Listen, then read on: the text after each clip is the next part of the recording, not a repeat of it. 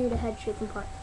Hi everyone, it's me again. I haven't posted anything in a while because we were away on vacation, and just to let you know we're back. We started in Tennessee and we went to Orlando, and I learned something on this trip. Thank you, Maria.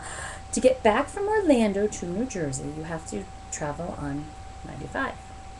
You know those little blue signs? Maria taught me that it's not just the highway you're on when you see that little 95, it's also the speed you get to go. Well, that's what we did. And that's why we made it home from Orlando in 15 and a half hours, despite walnut breaks. No, I mean, rest stops. Maria, we love our walnut, right? I know I have to. But yeah, no, we did it. And so thank you, Maria. And we're home and we're safe. And I learned something new. Did you guys know that? I did. That's not a gear grinder. That's just exciting. Yes, I've lost it. Okay, people, I'm nuts. Have a nice night.